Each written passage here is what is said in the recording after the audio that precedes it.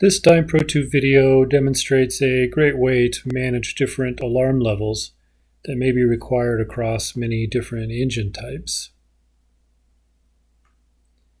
Let's assume that you have your test cell, your test system all set up, all the sensors, etc.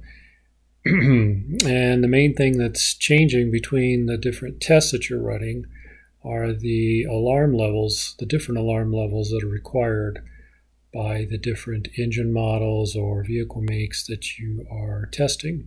So what we want here is a solution that allows us to easily manage the situation regardless of the number of different engine models or different alarm channels that we have in our system. Now in DynPro2, the alarms are configured in the mask file. So one way to handle this situation, which would probably not be a very good solution, would be to just enter a fixed number in your mask file. However, the problem with that is the mask file is what defines your system, all the different channels and sensors, that sort of thing. And that, of course, is common between all the different tests that you're running. So if you are just putting in a fixed number, that means you're going to have to make copies of that mask file, one different copy for each different engine model, that sort of thing.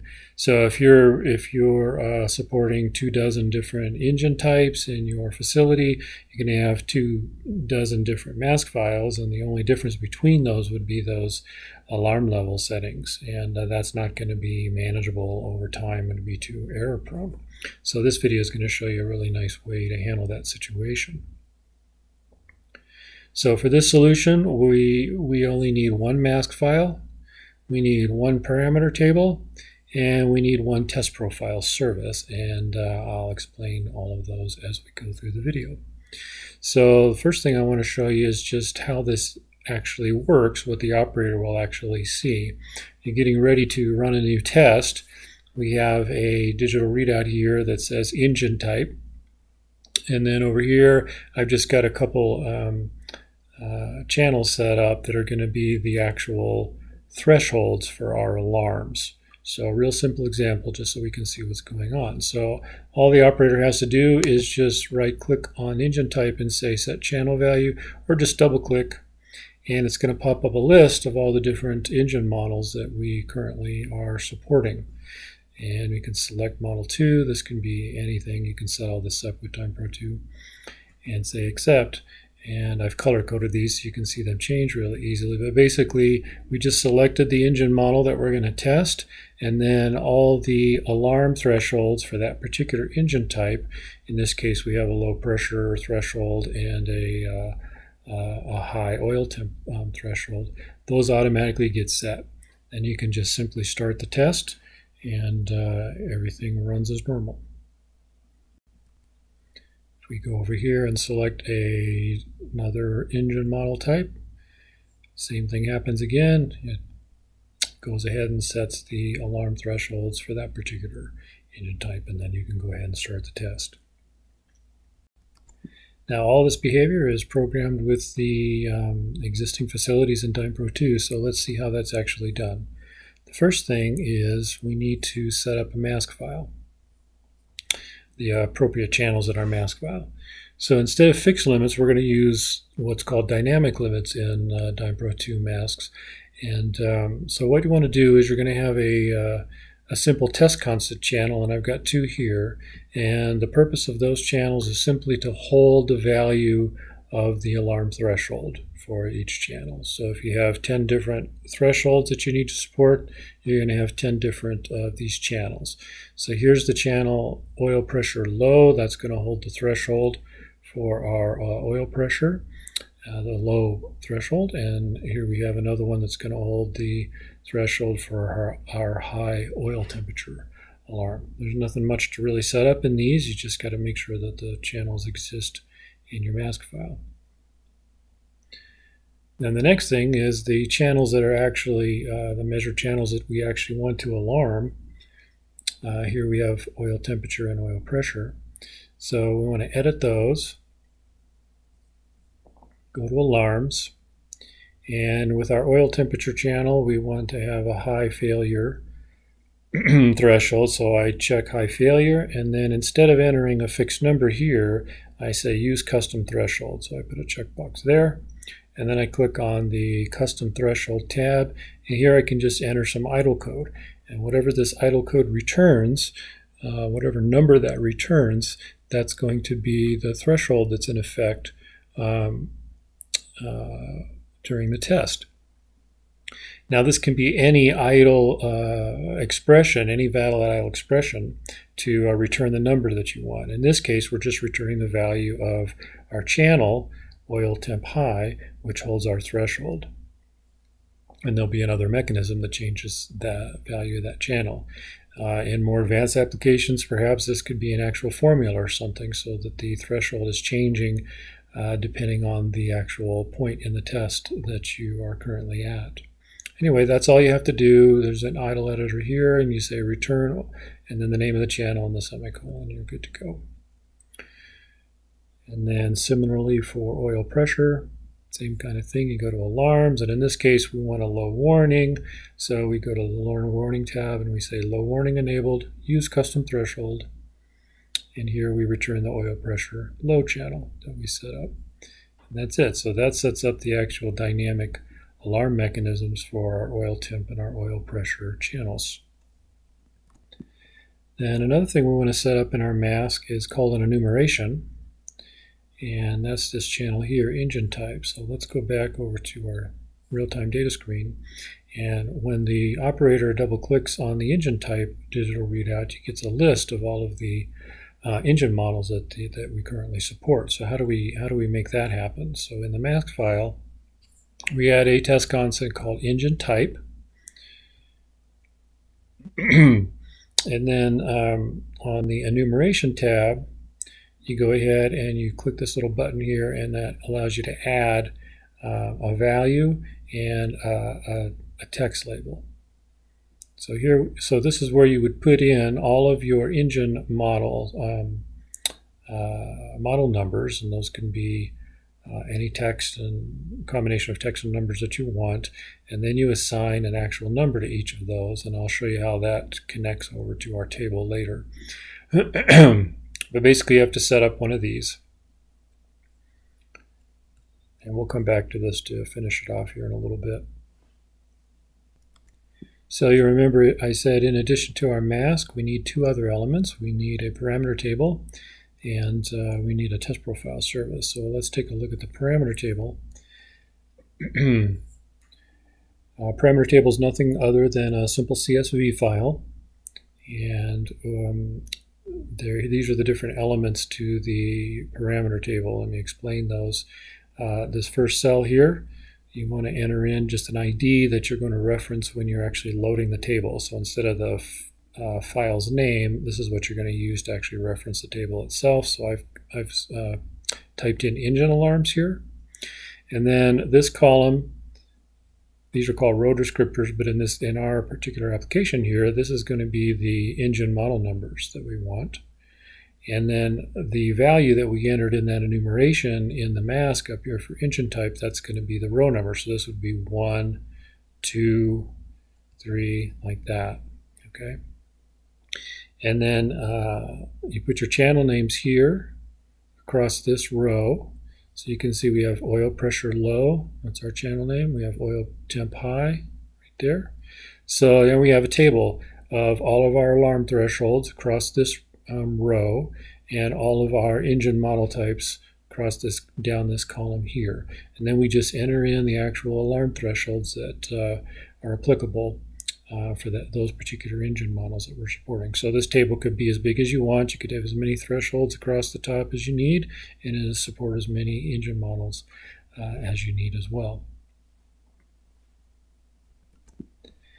And then that third piece is a test profile service that we need, because we're going to need some programmatic mechanism that's going to actually load in these values based on the model that we've selected. So that's nothing other than just a simple test profile. So I've written a little test profile here. The name of the file is set alarm thresholds. And as you can see, it just has 3 steps. The first one, bring up our parameter table so we can see that as well. The first step just loads parameter table engine alarms. That's engine alarms, that's what you reference there. The second step loads parameter table row engine type, so it's the value of engine type. That's that enumeration channel that we set up. So that's going to load one of these rows corresponding to the current value of channel engine type. It'll load row 1 or 2 or 3. And when it loads that row, it's going to set the values of our alarm threshold channels. That's how that works. So the final piece to bring this all together is back in the mask here. I'm going to double click on engine type. We can edit that channel type. This is the one where we set up all our enumerations. So again, just to reiterate, the value for these enumerations or our model numbers for our engines, those values correspond to these row numbers, 1, 2, 3, row 1, row 2, row 3. So that's important. And then the final piece is we need to trigger what happens when the operator actually selects a model type, and that's done here in the onChange event handler for the engine type channel. So, and in there, what I do is I launch the run the service set alarm thresholds. That's our test profile. This guy right here. Now, a service, that's nothing more than a test profile that runs in the background. If you're not familiar with those, basically the way DynPro2 works is you have a primary test, and that test is the one that you're actually using to run your real test, or your main test, so to speak. But you can also run test profile code. Test profile scripts using the test profile editor.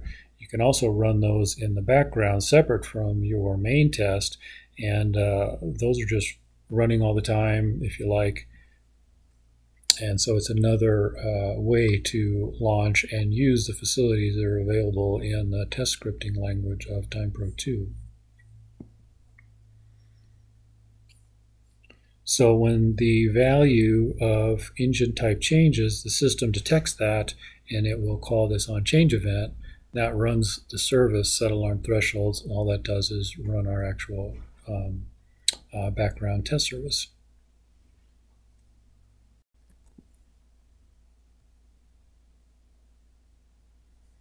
And then, of course, you need to tie all this together by loading it up in a project, so that's probably fairly self-explanatory, but we have our mask file here in a project, and we have to install our table, and we have to install our test profile service. So let's tie it all together and see how it actually works. The operator will double click on engine type, selects the engine that is type that's going to actually be tested, clicks accept. So that changed when the operator selected that, he actually set the value of channel engine type to a 1. If he goes to model 2, he set the value to 2. And because it's 3, he sets the value to 3. Could be setting it to any number, but we set it up in our mask to be 1, 2, and 3. And those correspond to the row numbers in the table. So when he sets that channel value,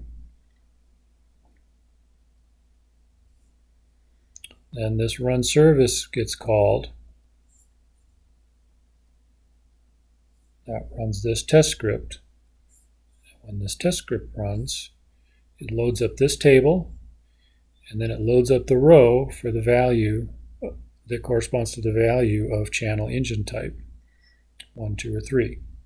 And then the way tables work is when it loads a row, it's going to automatically set the channel values for all these channels that are listed here across the top. In this case, these are going to be our alarm threshold values.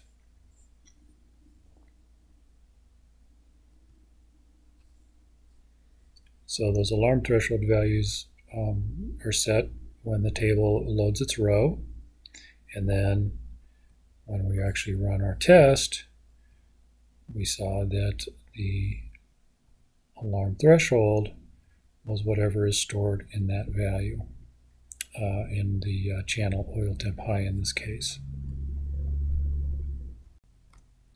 So that's really it. If we go back here and look at this slide, see we have one mask file for this solution. We had the table, our parameter table, and we had the service that actually is what loads the appropriate row in the table, setting our alarm threshold values. So this table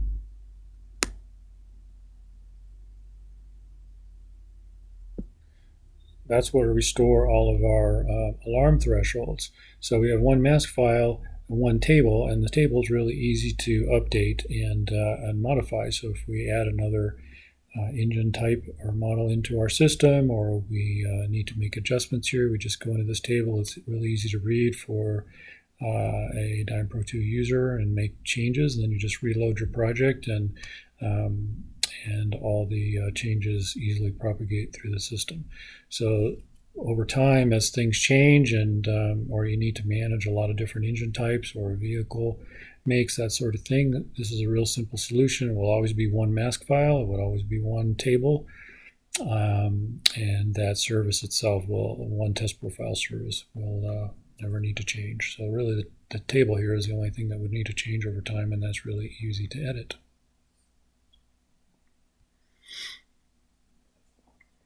So the features in this video require DynPro2 version 1.7.37 or newer.